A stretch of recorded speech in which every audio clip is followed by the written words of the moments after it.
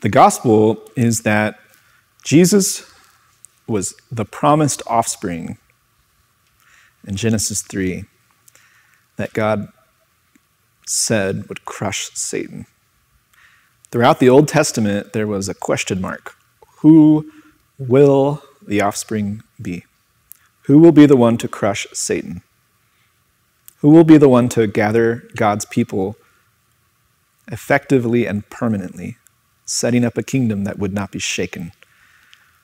Who would be the one to fulfill God's promises to David to be a king with an everlasting reign? Who would be the one to fulfill the promises to Abraham to bless the many nations? Who would ultimately fulfill God's love for humanity when God decided not to wipe out all of humanity but preserve it through Noah? Who would be the one to forgive God's people? How would the Old Testament sacrificial system be fulfilled? Where would it find its fulfillment? Where would the temple find its fulfillment? Jesus is the answer to all that. He is the creator who became a baby. Born in humble circumstances, out of love for humanity, with an electing and effective love for his people, for the elect. Humble, powerful, authoritative, spoke unlike any other man. I love the Gospel of John. Some soldiers were sent to, temple police were sent to arrest Jesus, and Jesus just talked a certain way. And they came back and they were asked, why didn't you arrest him? He doesn't talk like anybody else talks. He tells the storm to shut up, and it sends shivers down the spines of his disciples.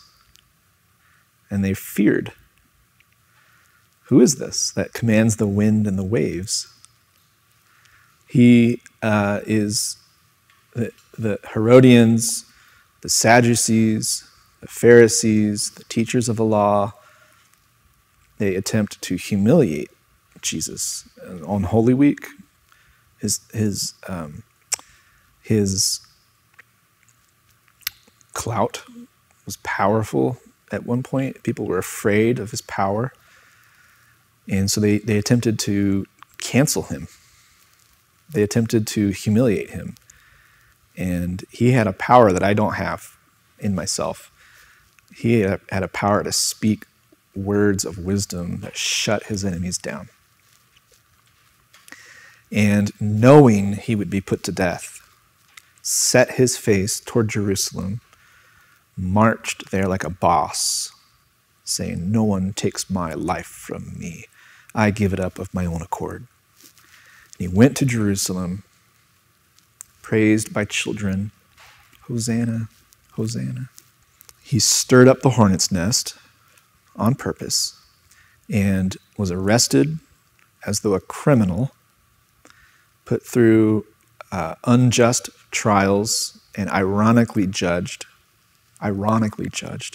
Barabbas, criminal, released. Jesus, spotless Lamb of God, creator in the flesh, put to death as though an embarrassing, humiliating, shameful criminal on a cross, pierced for our transgressions, absorbing the wrath of God, letting the attributes of justice and mercy kiss in the same moment. God satisfying his justice in punishing sin and then providing mercy, both as an offer and as an effective accomplishment. Jesus is buried in a tomb, which is guarded and sealed. He busts out like a boss. Who raised Jesus from the dead? God the Father did. Oh, and the Holy Spirit did. Oh, and Jesus also raised himself as a Trinitarian work of God, triumphant over the dead, over the death. The check is cleared. The payment for sin accomplished, Satan defeated, Jesus ascends on high, sits at the right hand of the Father like a boss, and now he is in charge. He's king. He's king. He's boss. For Christians, he is our highest political authority. Let's say you do not want Donald Trump to be your highest political authority during this era, then you need a higher political authority than Trump. You don't like Obama, you don't like Biden. They're not my highest authorities. Jesus is the King of kings and Lord of lords. He reigns on high. He has an ultimate sovereign will that can't be thwarted. He is subjecting all things under his feet. The Father will grant it all to him, and he will come back someday to judge the living and the dead.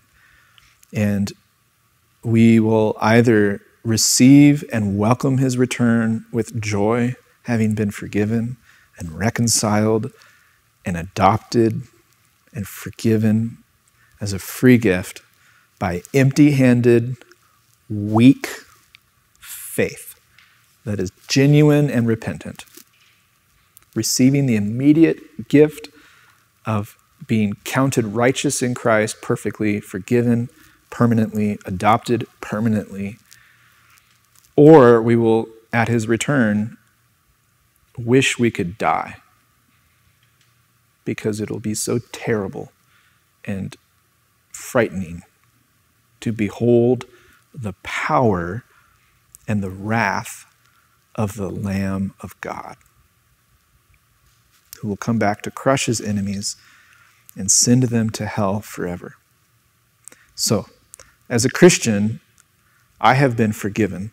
And as an ambassador, I want the whole world to know that Jesus is king. He is king over all cultural zeitgeists and woke sensibilities. He is king over all religious hypocrisies, all corruption, all sexual immorality. He will render judgment. And he has a way of showing his glory through weak people.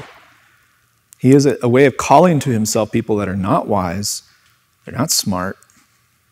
They're the ones who spread Facebook conspiracy theories. They're the ones who say cringeworthy things. They're disproportionately poor. They're disproportionately flyover country. They disproportionately have politics that the cultural elites don't like. They're disproportionately not what the world calls powerful or smart or honorable. And he saves and gathers a people for himself to show off his power and his glory and his mercy, his grace. And he has that people form into local churches with their own governances and their own unity and a faithful preaching of the word. And he blesses his people through that. And we're preparing. It's as though we're a kind of little preview of the installed future government of the world. The meek shall inherit the earth. Utah is mine. I am among God's people. The earth is mine. It's all mine. It'll be renewed and it'll be mine. And the local church is a kind of preview government, a little installment, an outpost of the kingdom of Jesus. He wins. So if you're going to follow a false religion that teaches that Jesus is not who I described him as, if you're going to worship a God who's not the first God, not the most high, he's a learner, he's a receiver of power from ancestor gods. If you're going to adopt a spirit of the age which contradicts the ethos and the commands and the words of Jesus, if you're going to rebel and be resistant, if you're going to hate that you're created and hate the design of the Creator, you're going to push back against all that, and you're going to reject the free offer of the forgiveness of sins through the ambassadors of Jesus, you're going to go to hell, and you're going to be rightly punished for all your sins.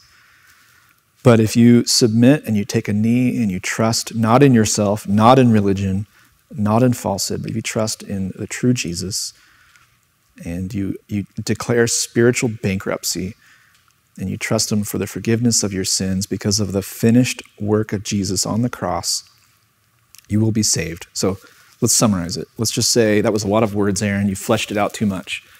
I can't take it all right now. Well, here's the simplicity of it.